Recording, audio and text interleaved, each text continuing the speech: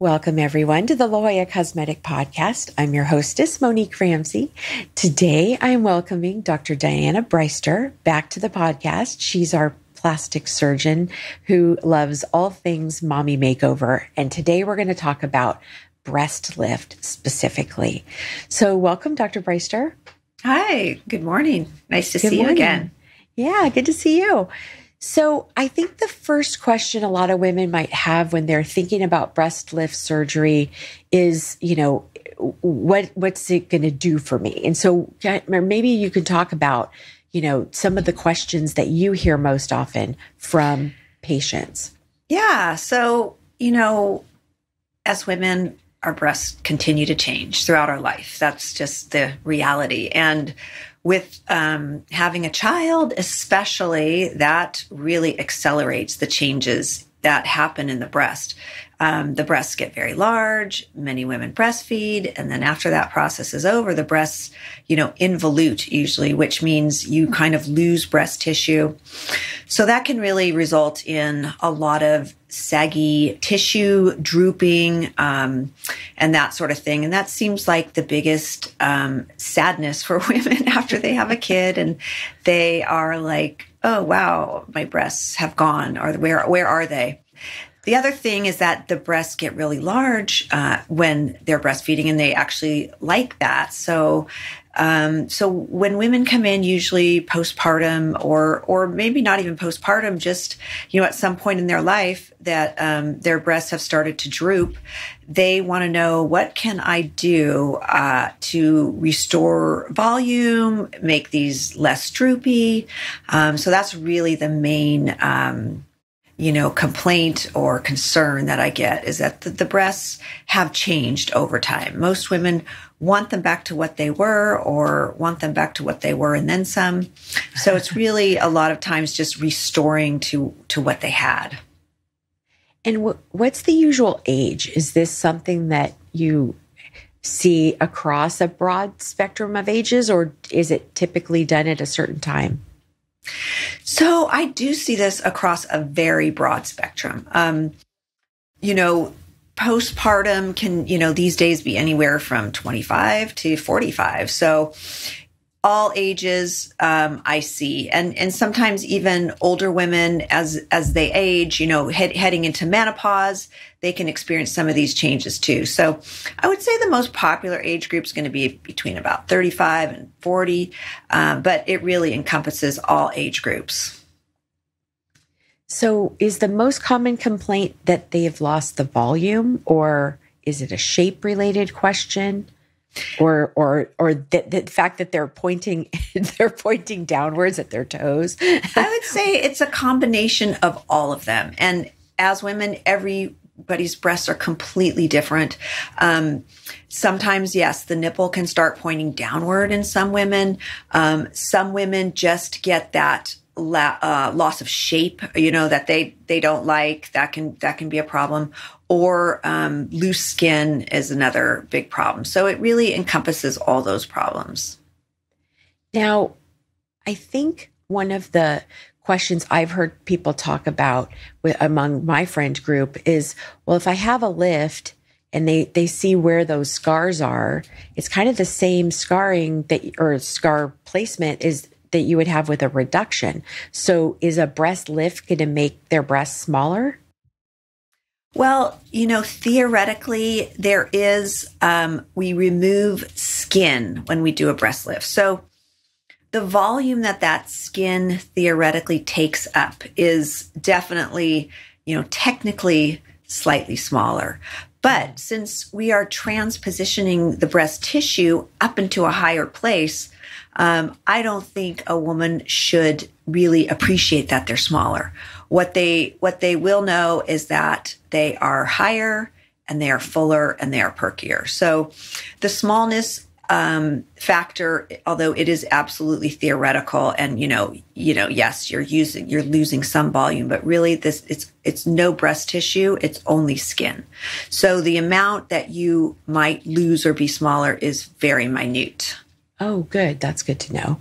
And do you do breast lifts without an implant? Sometimes I know a lot of women, use that opportunity to get that fullness back by adding an implant.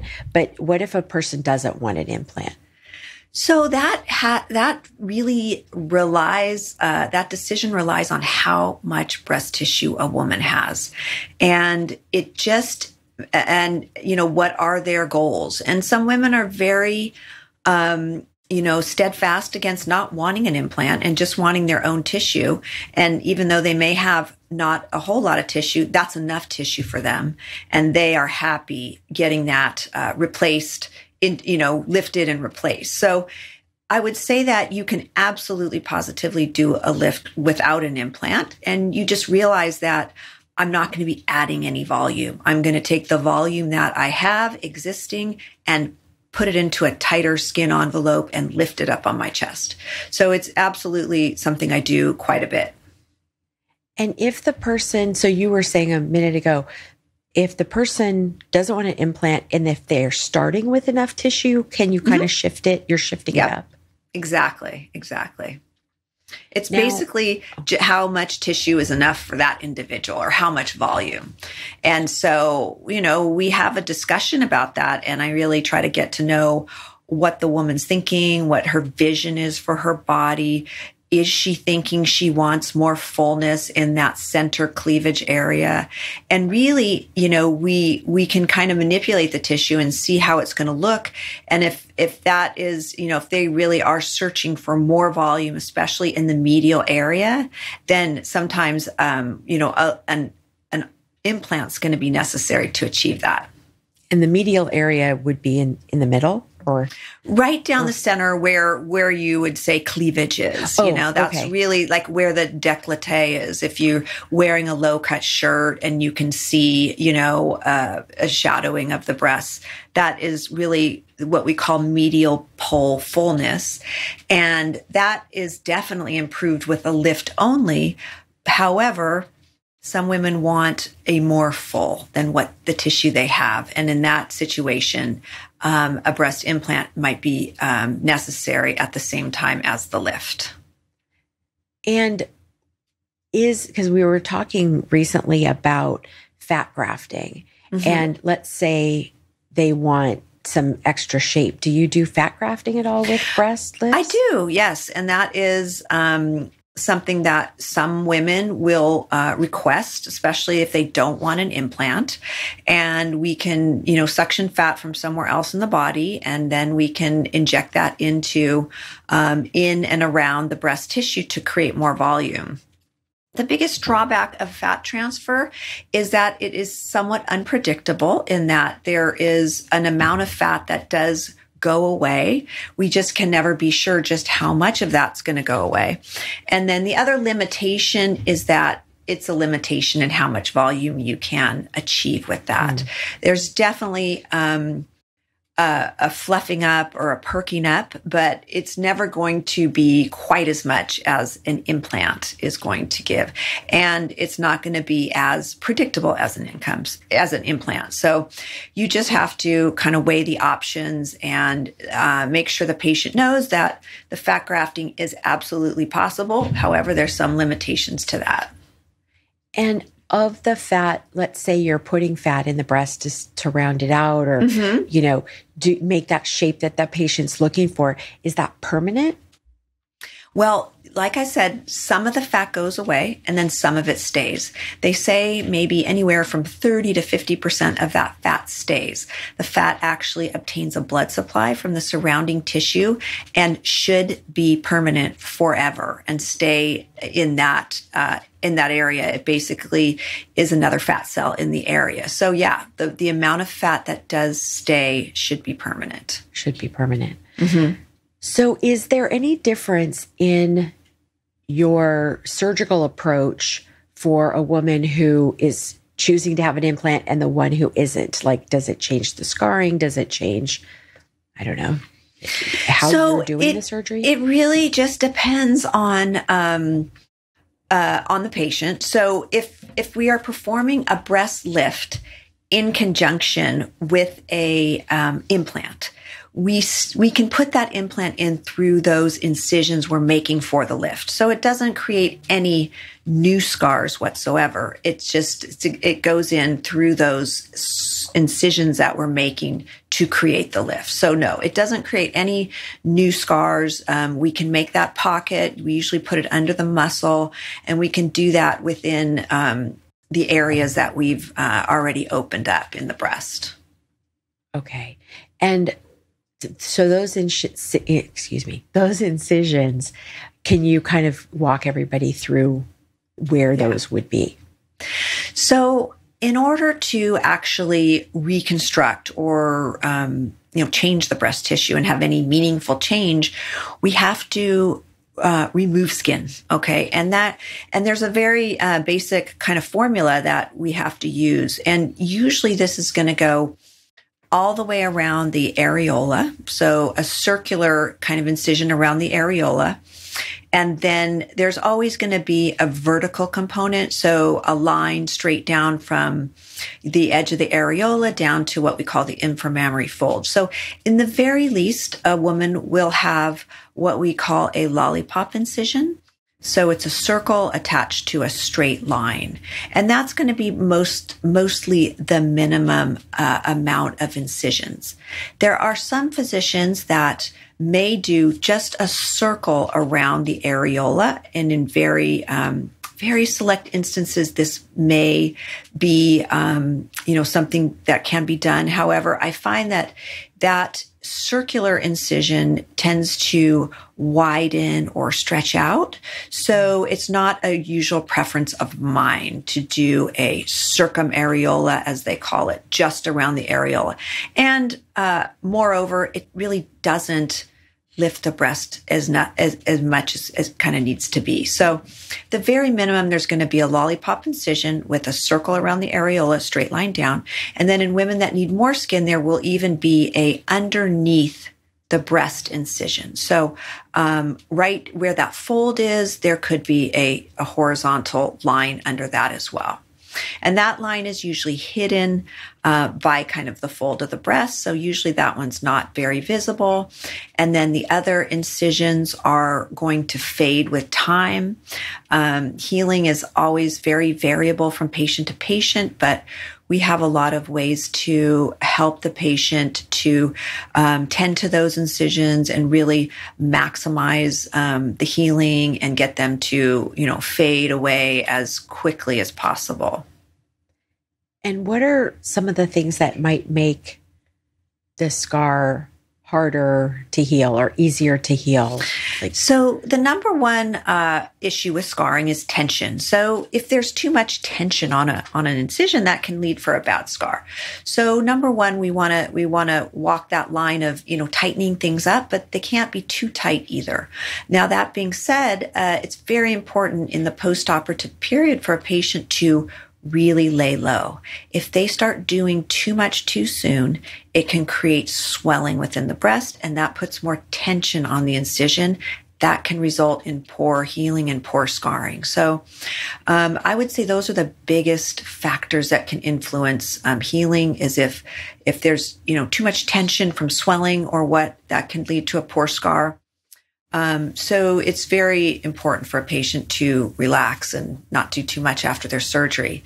That being said, also, different patients, we all heal a little bit differently. So one person's going to heal faster than another. And some of those things can't be controlled. But there are some scar silicone sheets and creams that we can recommend. And some women also even do laser that can help a scar to heal faster. So there really are some methods that can really be effective. Yeah, I saw in our gallery, our web gallery, and I think we put it on social media a while back last year, there was a patient who had come in to have her scars lasered from her lift. Mm-hmm. And wow, I had no idea that, so that if you don't heal quite right, and like you say, everybody heals differently and makes different scars, that there is something sometimes that can help that. Mm-hmm. Now, a lot of women don't realize that asymmetric breast, one breast being bigger than the other is kind of a normal thing. Is that something that you can correct with a breast lift? So, absolutely it can be addressed. Absolutely. That is very true. Most women's breasts are not absolutely identical. One might be a little bigger, a little wider, a little longer, a little less volume. So, with the lift, we do have the liberty to take a little more skin out of one side versus another. And the other thing we can do is add an implant that might be a little bigger on one side, to help compensate for differences. But you always have to remember, even though we will do everything in our power to try to get them as symmetrical as possible, the body's imprint of that breast on the chest usually is always going to be a little bit different. So even though we can definitely compensate and do a very good job to correct that asymmetry, there may always still be a little bit of asymmetry to those breasts. And the other thing, I noticed I saw a really great before and after of yours the other day, and I was like, oh, the patient's areola, they were both really kind of large. And with that lift, not only was the breast more lifted and pretty, but the areola was smaller. Is that a common request?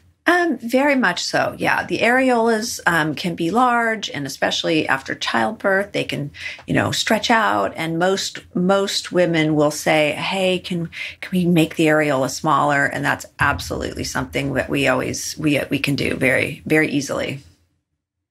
Now, when we're thinking about the day of surgery, how long is this surgery, and how long, is the patient under anesthesia typically? So depending on if they have an implant or not, I would say the average amount of time for this procedure is going to be about 2.5 hours of surgery time.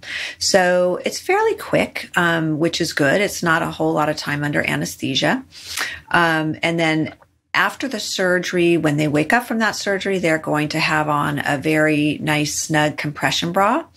And as we spoke earlier, this compression bra helps to reduce swelling. So there is one thing after breast lifts, there's quite a bit of swelling within the tissue because we're doing a lot of manipulating and maneuvering of the tissue. So swelling is something that, we know is going to happen. So by putting on a nice compression bra, that can really help reduce the swelling, and then having the patient be very calm and laying low for, 5 or 6 days after surgery can really help. And that's really the most important time for the patient to be really laying low, is right in the beginning. Now, I'm going to ask something that I don't know if this is just straight from my own experience, my own body. So if, as we get older, things are looser, the skin is looser. What about the side of the breast where it's kind of, sometimes you end up with like pooches under your arms? Is that something that you can move and tighten up during that? We can absolutely address that side area. A lot of women tend to collect a little bit of fat over there.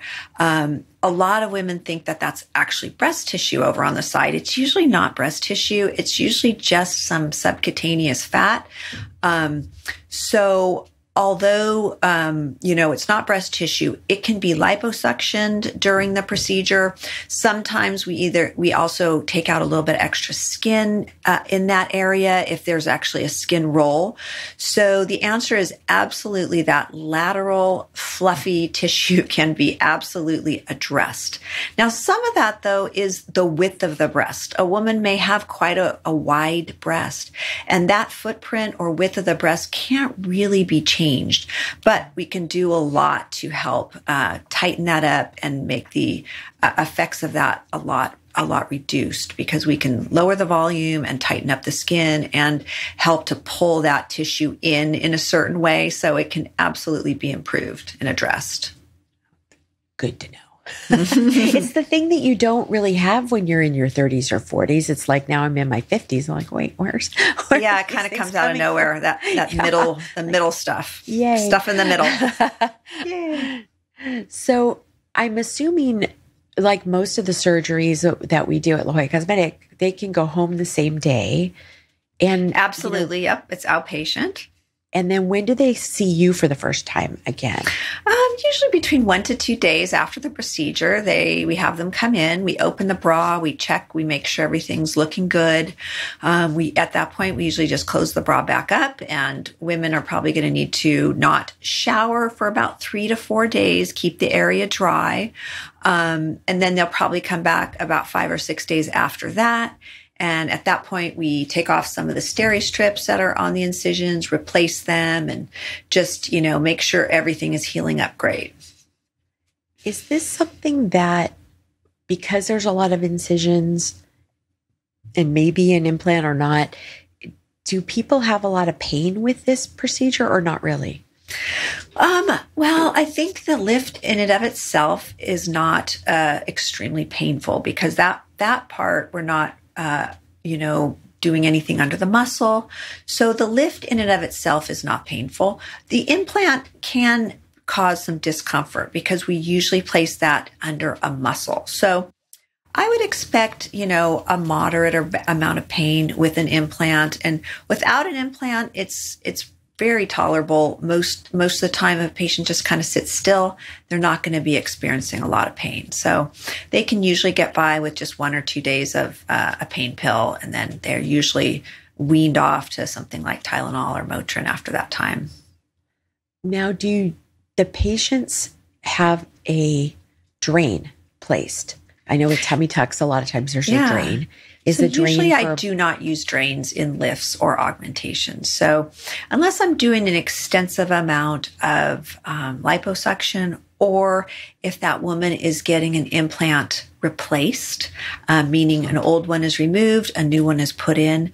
A lot of times, if that replacement is happening, I will do some work in the pocket, and that's called a capsulectomy. In that case, I do use a drain. But for the woman who is walking in and doesn't have a breast implant already, if they're getting a mastopexy augmentation, which is that lift plus a breast implant, then they will not have a drain.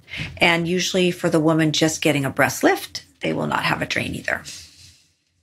Now, what do your patients say when they, feel the difference? Like, is it immediate on that day too, or does it take a little bit of time? Well, I think that, the first few days after surgery, they're just kind of trying to get through it. It seems to be a little, it's a whirlwind. They don't really know what things look like, but, by 2 or 3 days, once that bra comes off and they look down, they're pretty excited to see, the transformation of what they have, and very excited to kind of get their groove back, if you will.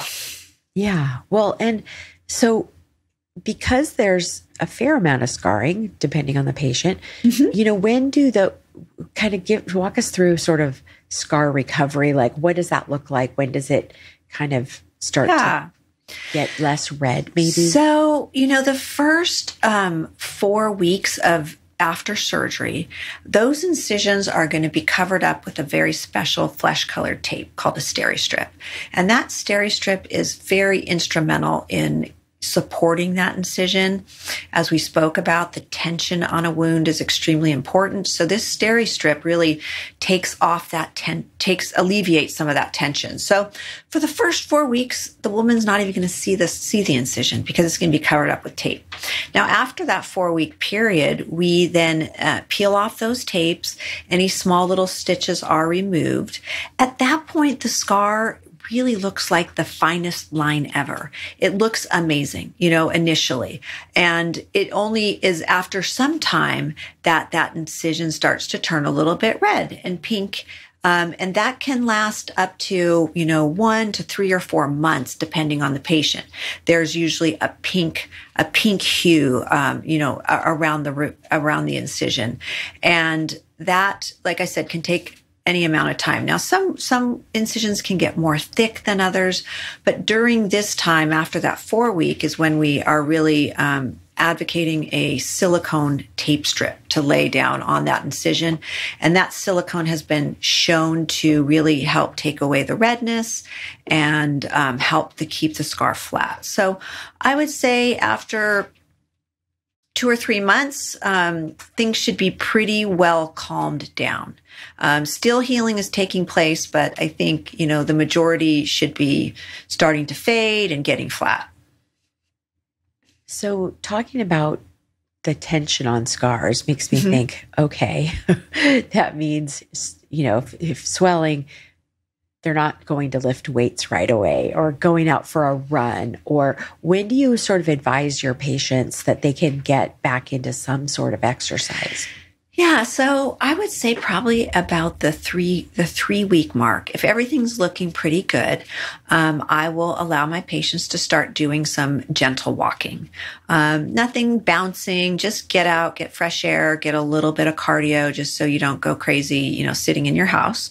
So, light cardio is usually okay at about 3 weeks.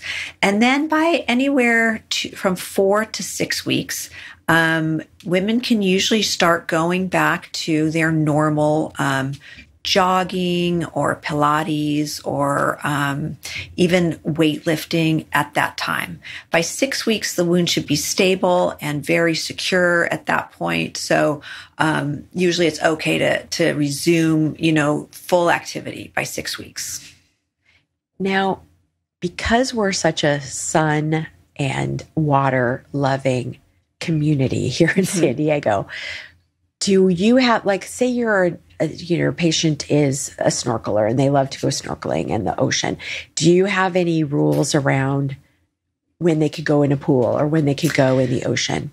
Yeah. So, once an incision theoretically is completely sealed up, it should be safe for them to go in. Now, technically that should happen about 48 hours, but I would not advocate anyone getting it wet before that time. So I would say at, 2 to 3 weeks, if a patient is, has a vacation that they're just dying to go on and they want to dip into the ocean, it should be fine if the incisions, like I said, are healed. Now, usually though, dipping into the ocean goes along with a lot of other active activity. So, a dip into the ocean is one thing, but like paddleboarding and surfing or, that would be a no-no. But the incision, if they have a pool in their backyard and they're just so hot and they just want to get in and dip in, absolutely fine. But the more vigorous water activities, like I said, should really be on hold till about 4 to 6 weeks.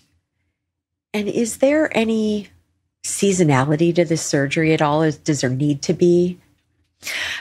It just depends on the woman. There's really no seasonality. I find with most plastic surgery that women are getting, most women have very busy lives. They might have kids, they have a career. And so it's really when can they put all the ducks in a row to have the support to do this. When their husband's going to be around or when, their mom can come into town or when they have work off or time off or they have an extra week here. So I find that most of the time it doesn't really go along with seasons, but it does go along with when they can get time off. And, I guess that would be sometimes in the summer, people have a little more time off. Sometimes around the holidays, people have time off. So those are very popular times for procedures because they do have some time and usually some family backup to help at that point. And if, this is sort of not everybody would be getting a breast lift because they're a mom, but a lot of breast lifts are because you've had pregnancies and breastfeeding.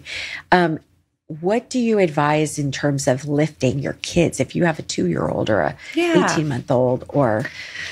Yeah, depending on the weight of the child, obviously, I would say you need to wait about 3 weeks or so. And then even at that time, if you can avoid doing it repeatedly all day long, that would be helpful. But yeah, you do need to give yourself a little bit of time that you're not doing those strenuous things because as we talked about, the wounds don't have their tensile strength at that point. And, sudden movements or, strenuous things can have an incision pop open. But you're kind of balancing that, kids want to be with their mommies. They want to hug them. They want to, so a lot of times I'll say, just, sit down, have someone put the baby on your lap or the, toddler on your lap and you can get the cuddles in. But the repetitive into car seats and into high chairs and into cribs, that really should at least be on hold for about 3 weeks. Okay. And if the patient is, newer, like let's say they've had 2 children, they're not going to have any more children, and they've been breastfeeding, how long do you want them to be post breastfeeding before you operate on them? Yeah, so I think that there should be at least about 4 to 6 months of not breastfeeding before they undergo breast surgery. The milk ducts kind of stay active and open for a little while. We want those things all to be shut down because there can be complications if a woman is still lactating. That can be a big problem. Infection, or even something called a milk fistula, where milk can start coming out of a drain if necessary. So the recommended time is probably at least about 4 to 6 months of not having breastfed. The other thing that I will advise to women is it's going to be best if you can get as close to your desired weight. Because as we all know, weight fluctuating can cause fluctuations in the breast as well. And if you have the surgery and then you go on and lose 20 pounds, your breasts may shrink, they may droop a little more, and you may wish that you had a bigger implant. So definitely done with breastfeeding for about 4 to 6 months and as close as you can to your desired weight. That's really good advice. Yeah. The price range for moms. So just for everybody in the audience, we do have our prices and they're in ranges because of course there's different variations depending on what kind of lift, and with an implant, without an implant, what kind of implants. But it looks like the range starts without an implant around $10,500, and then with an implant it's more like $14,500 and up. And so when they come in for the consultation with you, you're going to be going through, you're examining them, but you're going to be going through, if they want to lift with an implant, probably what are their choices, and you all select implants. And do you have kind of a way for them to visualize what that might look like on them? So we do have a fitting that we can do with a woman. We have these shaped implants that can go into a bra, and it helps a lot to help visualize what that added volume is going to add to their body. So we usually have them put on kind of a form-fitting t-shirt and a special bra. And then we can experiment. Is it 200 of cc's of volume, or is it 400 they need, or what they like? And so there is a method that I like to use that is pretty accurate in helping to nail down how big they want to become. So we do that with implant sizers. Okay. So if a patient is not living in San Diego, we get a lot of people who come to San Diego sort of for a rejuvenation vacation and will have surgery here, but can they do, can you do a consultation, let's say,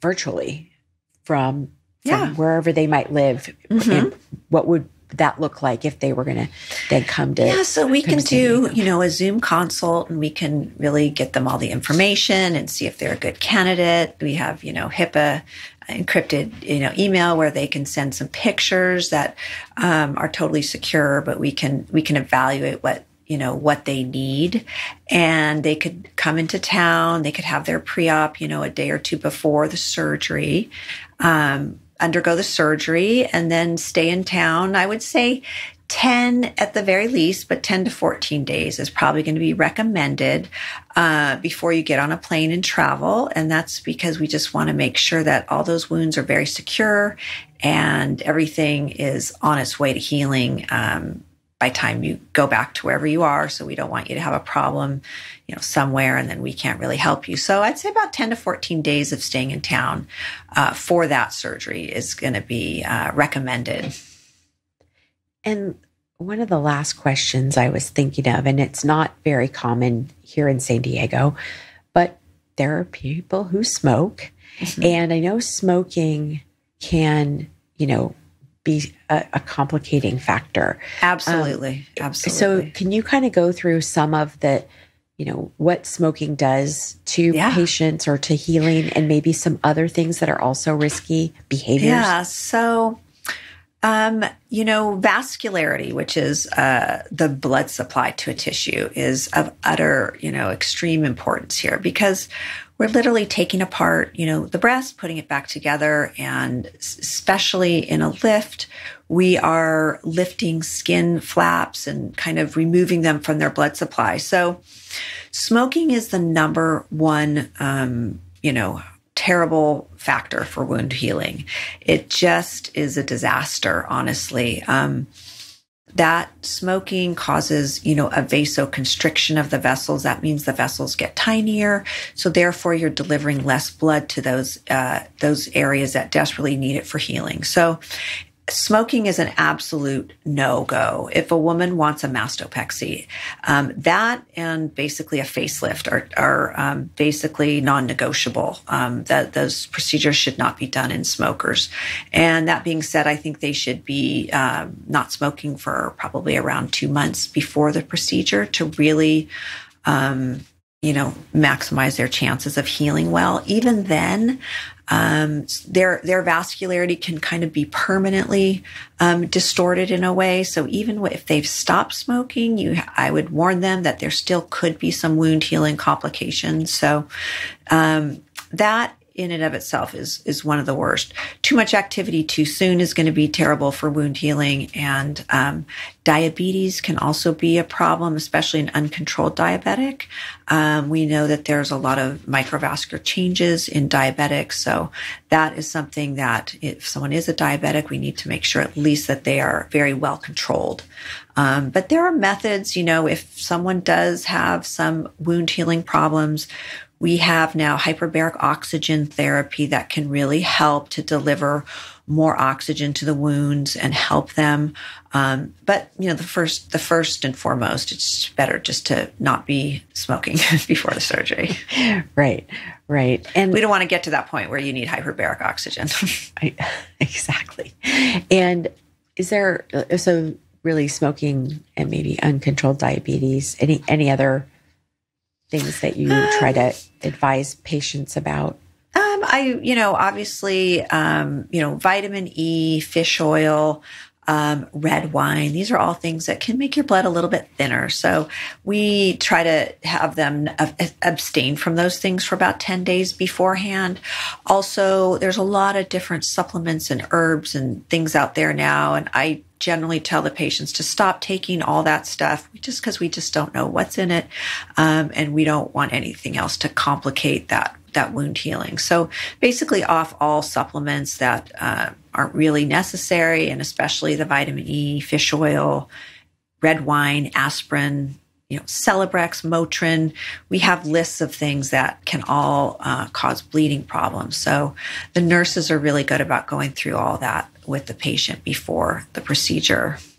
Yeah, and that pre-op visit, I think, is like just golden because you really do go over everything and you get your little booklet, what to do, what not to do prior to surgery, very comprehensive. Immediate post-op and then sort of getting back into life. So, so Dr. Breister, is there anything that we didn't cover that you want to make sure the audience knows about breast lift surgery? Well, I think that, I think if a woman is thinking about it or just kind of looking down, I think that they should really owe it to themselves to at least consider it, put themselves, up there with priorities because, our bodies are our temple. We need to feel good in our bodies, and it can be so defeating for a woman to, have these beautiful kids and then just feel like, they just don't feel very pretty anymore. So I really would encourage women, if they're even thinking about it, at least go get a consultation just so you know the information, what are the options. You can think about it, let it percolate, do I need an implant or not? But don't wait too long because life is going by. And once those surgeries are done, it really opens up an entire new world of clothes you can wear and feel good in, bathing suits. It just can be really, really uplifting. And especially after, getting through all the kid stuff, it's pretty wearing and exhausting. I think that most women owe it to themselves too, to put themselves number one for a little bit and take care of themselves. So I would encourage them to just go for it. Yeah, I think it can just add so much to your own self-confidence again. Absolutely. Even if you wear a baggy sweater the rest of your, you still feel you know what's under the baggy sweater, so you feel better about yourself, and that's what's most important. Well, thank you so much, Dr. Breister. It was fun to talk to you about this. And I know this summer we've got coming up, we're going to be talking with you on one of our live events. Oh, great. Where we're going to talk about mommy makeovers. So we'll talk about breast lifts, but we'll also go into other things like feminine rejuvenation down there. Exciting. And some tummy tucks. So we're going to look forward to having you back for that. Can't wait. Thanks. Thanks for joining us today. Thank you so much for having me. All right. And if you're listening today and you have questions and need information about scheduling or financing, or want to see before and after pictures, we'll have in our show notes, we'll have links to before and afters and all of the good things about, how to pay for it. And our patient coordinators are great with helping with financing, which really can help you get what you want now and pay for it as you're healing and enjoying your results. So that's something that we, don't be too shy to ask about, because 1 in 3 of our patients, and this has been for years, 1 in 3 uses some financing. So we'll put all that in the show notes. And then you can also find links to before and after photos of Dr. Breister and all our wonderful surgeons. And thanks again for joining us today. All right. Have a great day. Take a screenshot of this podcast episode with your phone and show it at your consultation or appointment, or mention the promo code podcast to receive $25 off any service or product of $50 or more at La Jolla Cosmetic. La Jolla Cosmetic is located just off the I-5 San Diego Freeway in the Ximed building on the Scripps Memorial Hospital campus. To learn more, go to ljcsc.com or follow the team on Instagram at ljcsc. The La Jolla Cosmetic Podcast is a production of The Axis, TheAxis.io.